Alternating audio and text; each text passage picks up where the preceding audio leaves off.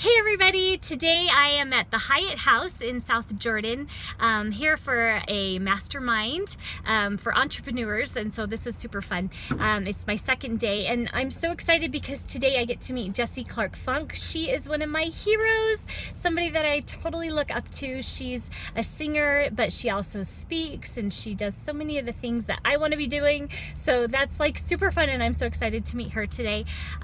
This week has just been one of these eye-opening adventures where I get to learn more about myself and about who I want to be and what I want to be doing, and it's just so fun. As you can see more of the vision of who you want to be, you can start doing it. Half of the time we can't do things, it's because we just aren't quite sure of where we want to get to or what we want to do, and so it's becoming clearer to me, which is just exciting. So anyway, I might check in a little bit later after I meet Jesse Clarke Funk. Maybe I'll get a good picture with her, and anyway, I'll check in with you guys soon. Thanks you guys, bye.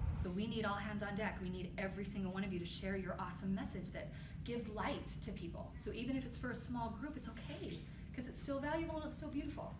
So I just hope that you know how important you are, how needed you are, and I hope you try it. So I just ended the conference. I'm leaving now. It was so amazing. It was so good to meet Jesse Clarke Funk and to hear her speak, and also to hear all the other speakers that I had. I love Tammy Ward Anderson and the events that she puts on. This one was a Messenger Mastermind, and so there were a whole bunch of people that were all entrepreneurs, speakers, people that are trying to help people, have messages to get out there. And you know, it's been an amazing journey thinking, you know, do I have a message? What would I share? I met Tammy 2.5 years ago, right after my divorce, and it was a time when I was trying to figure out who I was and what I was supposed to do, and I feel like I've kind of come full circle as I'm here now 2.5 years later, and I know what my message is.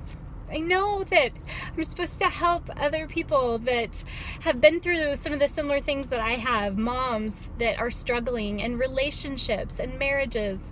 There's so many things that I've learned about communication and about love, and I want to help people. I want to bless people with their communication and in being able to find hope. And so that's what my songs are about. It's what I want to speak about, and it's been really cool to have these tools and options and be able to meet so many people that are inspiring hope. It's exactly what I want to do. So anyway, it was a great week, and I'll catch you guys next week. Thanks. Bye.